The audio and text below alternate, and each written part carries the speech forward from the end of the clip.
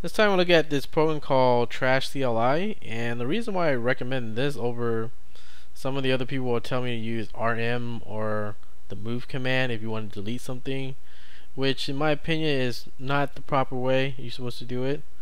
I actually recommend using trash because that makes more sense to me.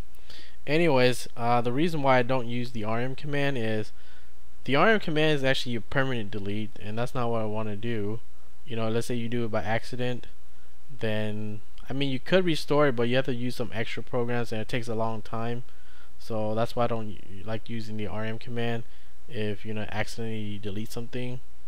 And with the move command, the what's it, mv command, I don't like that either, because before I was actually using that, and you send it to your trash location, which is kind of stupid too, because let's say you have external drives and you send it to the trash can. It takes a long time. Now with small files you won't notice it, but let's say a movie file or something, you send it to the trash can, it takes a long time and inconvenience. Alright, so the trash command, it actually emulates kind of like the delete key, and that's what I would recommend. Okay, anyways, I'll show you it off here. We'll jump into our download folder, list out some files that we want to delete, and we go trash, and you can delete, let's say we want to delete this mp3 file here, and you send it to the trash, right? You can do that for multiples also. As we go trash, and let's say we want to delete this one, right? Maybe let's delete this one and maybe this one also. So you can do multiples if you want at one time, and I'll delete it. Alright, or let's list it out again. Let's say you want to delete all the OGV files. We can go trash, and we'll do the wildcard, and we'll do OGV, and now delete all those, or send it to the trash can, let's say.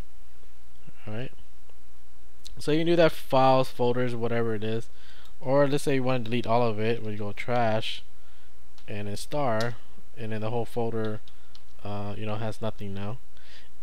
If you want to check your whatever's in your bin that you've deleted from this trash program, you can go list dash trash, and it'll give you a list of what's in there, right? So all the stuff that we just deleted is now here. Gives you a time and date and everything, and the location of it. Let's say you want to restore it. You can actually type in restore dash trash, and they'll give you a list of what you want to restore. So let's say I want to restore, let's pick something out. Let's say, I don't know, this spell checking video or something. So that's 0, right? And if you want to restore another one, say for example we want to restore this folder here, so that's 12, and now we list it out. Those are the two things that we restore, and all these other files is actually still in your trash. So if you want to go in your trash and restore it that way, you can do that too. Alright, so all these files that we deleted, we can restore it that way too if you want. What is that, restore here, right? If you want to use the GUI for that, you can do that too, but you can list it out, that the ones that we restore there. And let's say you want to delete from here, or like empty your trash bin, I mean. So we'll clear this here.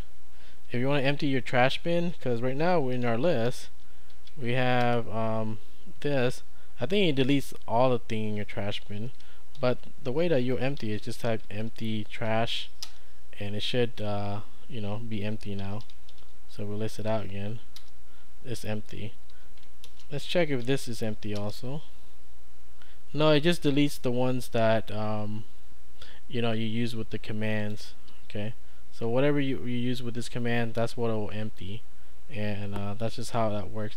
And it's a good way to restore it if you ever need to get it back if you accidentally delete it.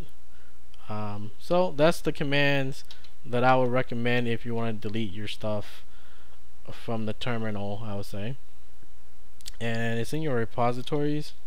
What is that? Aptitude search. It's not called trash, it's called trash-cli, right? And this is what you want to install. In the future, I think they're gonna change some of these around. Like I think it's called trash dash put and trash dash list, trash dash empty. I'm not sure when that change is gonna happen or if it's gonna happen, but in the future it might change. Alright, but as of right now, these are the commands that they use. So check it out. Much better than using, you know, the rm or the move command or whatever it is. So that'd be it for this one.